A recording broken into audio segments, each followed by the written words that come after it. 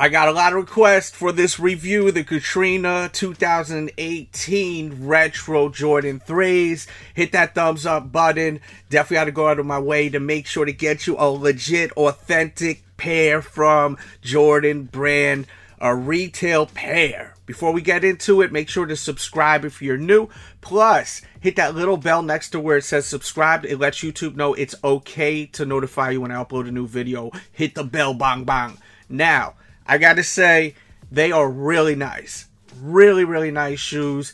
I'm gonna talk more about my opinions on this release versus the last time they released. But I'm gonna do that toward the end of the video because I know some people don't want that extra talk. They just want to get a detailed look. So with that said, let's get up close.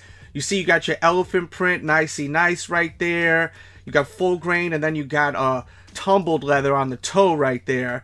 Really heavily tumbled. The quality of the leather is like all the other threes. You got your hits of red by the eyelets, and then you have your perforations right there, and then you have your black hit up top.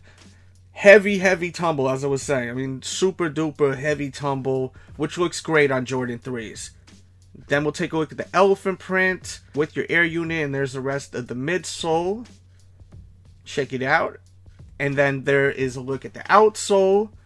As you can see, you've got Jordan branding on the outsole, which I'm pretty sure was different than the original one where it had Nike Air. I may be wrong. Correct me if I'm wrong, though. And then on the back, you have the Jumpman Air.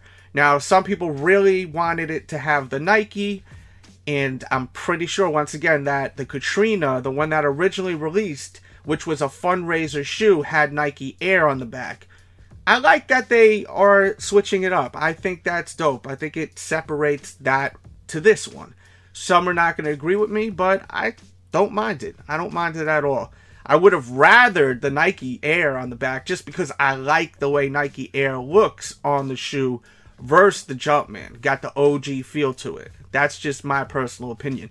Let me know your opinions on the Jumpman versus the Nike Air on the back of the shoe. Why do you like one versus the other? Give me reasons why, too. Don't just say Nike Air. Unless that's all you got to say, then say it. But I like to hear people that got reasons behind their opinions. I love that, you know? Kick that shit. Quick look at the medial side. As far as the fit, definitely go true to size on these shoes. Go down half a size if you have a narrow foot.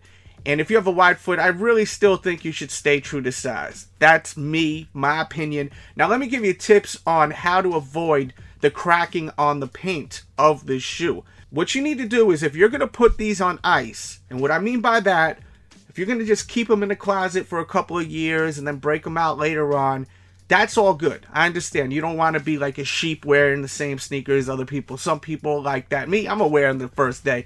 I don't consider myself a sheep, but I'm also someone that doesn't give a damn what the next person thinks of me. I'm just doing me at all times. Love me, hate me. It really doesn't matter. But if you're putting these away and gonna have them marinate for a couple of years, make sure when you get the shoe, loosen them up, put them on your feet, wear them in the house for about a half an hour to an hour.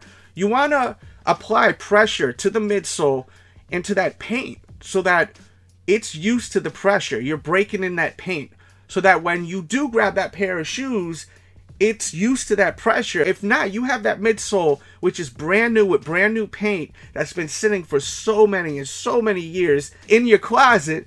When you put them on and you got that old ass paint that's never felt any kind of pressure, when you put those shoes on your feet, crack, crack, it's going to happen. It's going to crack. So those are just major tips right there.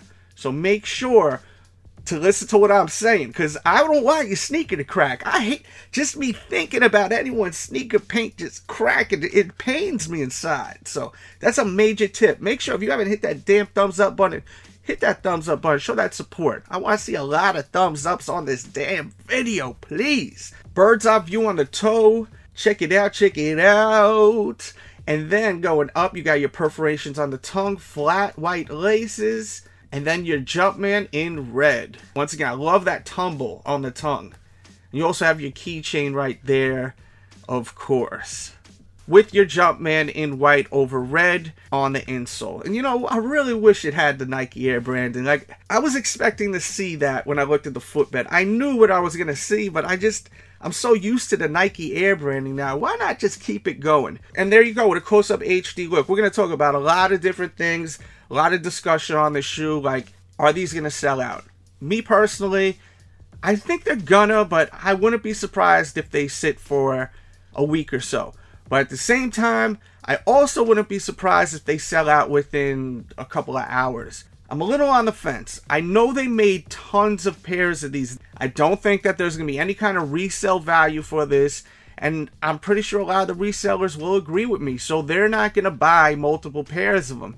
The only time this is going to go up in value is if it's sitting in a closet for like 4 or 5 years. But right now, if people are looking for a quick flip, I don't think this is going to be one.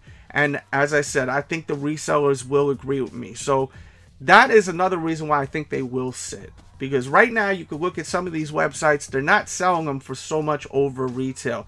They retail for about $200, and I'm seeing them resell on sites like StockX, I think for like $225. So if that's going down, you already know this is not going to be such a sought-after shoe for the resellers, aka the vultures. But I think for people that just love Jordans to wear and to collect, like myself, this is a pair of kicks that a lot of us are going to try to cop. Are you going to pick them up? I'd love to know that in the comments. Is this a cop or a pass for you?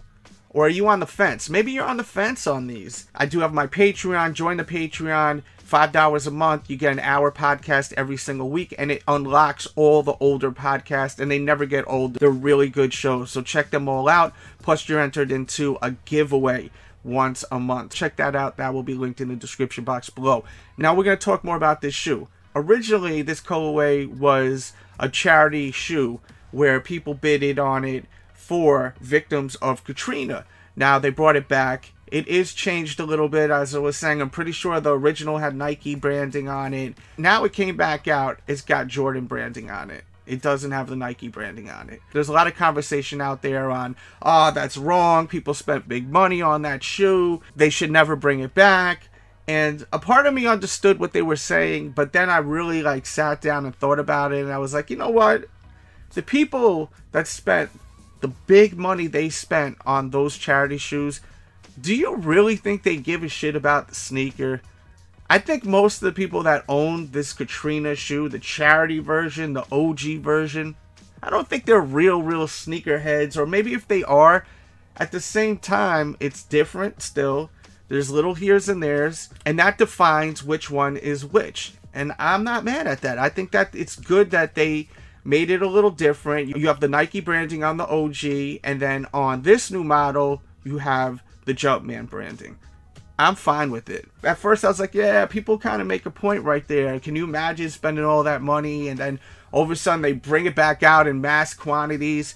But if you really think about it, these guys, women maybe too, I don't know, you know, the sex of the people that bidded on these shoes and won the auction, but I'm sure they're not sweating the money they spent on the shoe now that they're bringing them back out. I'm sure their main focus was that they are in a better financial status than others, and they could afford to help others, so they did it via this auction. I'm pretty sure that's what went down. Not like there are a bunch of sneakerheads just like, oh my god, I gotta have this sneaker, and you know, this is gonna be rare, and this is gonna be the greatest piece to my collection. I'm sure it wasn't the case. So you gotta really look at it in a realistic manner, and that's what I did after at first.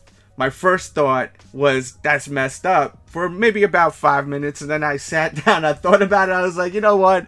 These people are filthy rich, man. They just are trying to give back. That's all they were trying to do. I'm sure they don't give a crap that they're coming back out. They may even think it's cool. Oh, it's cool. Now the kids are going to be able to wear this shoe. That's probably what these older people are thinking.